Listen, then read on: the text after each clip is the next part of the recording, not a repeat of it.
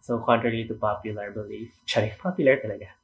I think my being very vocal recently is also a reaction to this, and it's the spread of misinformation online. It's really um, reached a peak. I'm BJ Pascual, and this is the statement issue of Rank magazine.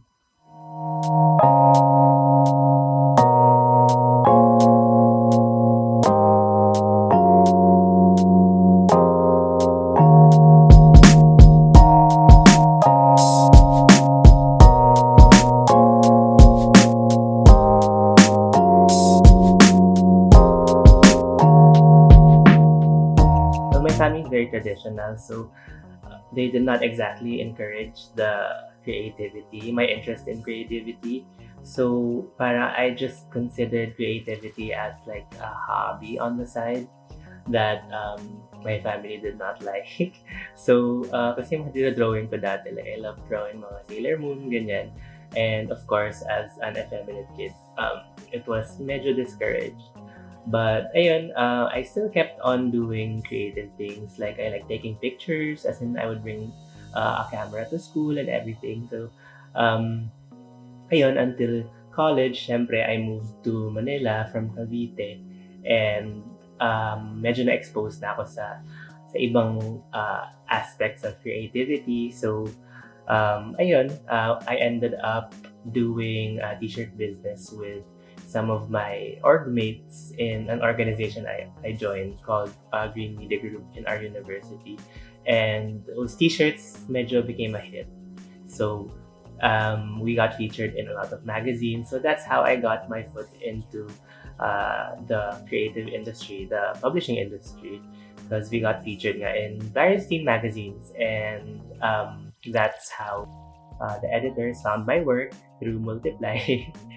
Kasi yun yung parang Facebook dati. And I would always upload my work on Multiply. And I guess that just snowballed from there.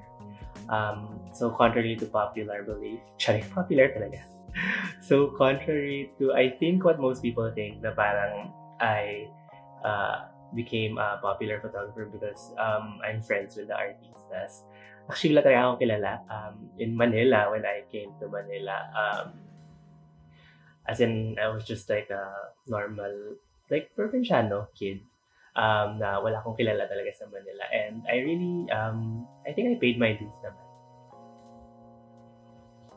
I think it's very clear naman the difference between my commercial and my editorial work. There's really a line between them. And it rarely gets blurred unless it's like a fashion campaign or something. But my commercial work is very commercial. Like not a lot of people know this, but I mostly shoot commercial jobs, but because I don't post them, not a lot of people see them. So it's usually like celebrities holding whatever, like deodorant, canned tuna, ganyan. That's my bread and butter, kumbaga. Doon ako nagsusurvive. And as far as creativity in commercial work, mostly those kinds of jobs, you just do whatever the client wants. I mean, there's no going around it. And then in terms of magazine work naman, and I think not a lot of people know this, but magazines don't really pay a lot. And we usually do magazines, creatives usually do magazines just for to get our names out there and to be able to work with the best in the industry, because some magazines you always get to work with the best people. So yeah, I mean, most of the work I post online is my magazine work, and I think that's where you can really see what photographers or creatives can do, because there's a tiny bit more freedom in magazines, and especially if it's like a personal shoot that you just produced yourself. It's more of showing off what you can do creatively. So there's a line between my commercial and my editorial work, for sure.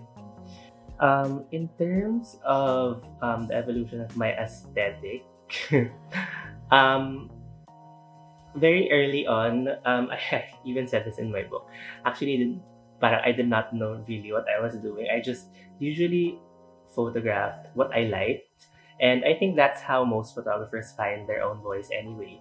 By shooting a lot and shooting what you like, and then you look at your work as a collective and you figure out kind of what makes your brain tick. So a while I thought parang I knew everything I needed to know to realize whatever vision I had.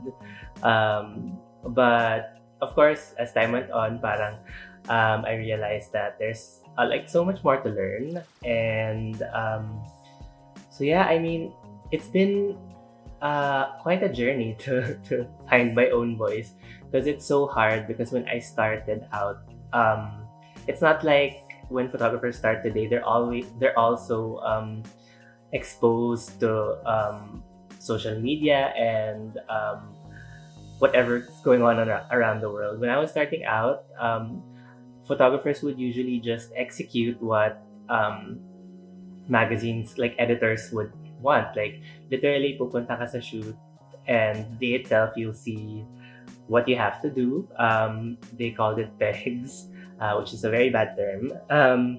But yeah, you usually just had to copy what the editors wanted you to do. So parang I came at a time na may transition na that parang I started like making my own mood boards for shoots and actually asking them what we're gonna shoot so I can maybe collaborate on the idea if they already had an idea, or maybe I would pitch an idea to them. So parang it was I guess a transition period for creatives to be more like, for photographers to be more creative and parang really get into the creative direction aspect of shooting. So and at the time, if you wanted to succeed as a photographer, you kind of have to know how to do everything. So parang kailangan palagi kang may baon na skills. Like you have to be able to execute whatever the client or the editor wants. So there was not much of a focus on having your own voice or having your own vision. And I think what's good about the photographers now and the industry in general is parang may focus na now on photographers having their own voice and their own vision, and really magazines book photographers for their style. So I think it's a good thing that now there's more of a focus on photographers having their own distinct style and really booking them for their own style and not forcing them to do something that isn't really up their alley. And I'm super proud of course, all the young creatives out there right now, because you can really see the passion in what they do, and at such a young age, parang ang dami sa kanila who are doing really, really great work, and I'm very hopeful for the future of our industry. We've all been locked down. I've only been talking about the issues relating to the LGBTQIA plus community, and it was a conscious choice at the time because parang life before COVID was for me very hectic, and because I would have shoots every day and a lot of deadlines, so parang I would focus my energies on certain things lang talaga, like the LGBTQIA plus community. And that's all I really talked about. But since we've been locked down, I think since there's a lot more time, parang nabago bigla yung schedule. So especially for us creatives, we're freelance, and most of us don't have any jobs right now. So there's a lot more free time to really digest what you see online. And I think the most disturbing thing, and I think my being very vocal recently is also a reaction to this, and it's the spread of misinformation online. It's really reached a peak, because now even people in my household tend to believe what they read online, and they're mostly fake news. So I think um, now that there's so much time, like you have time to verify information. It's so easy to verify information online.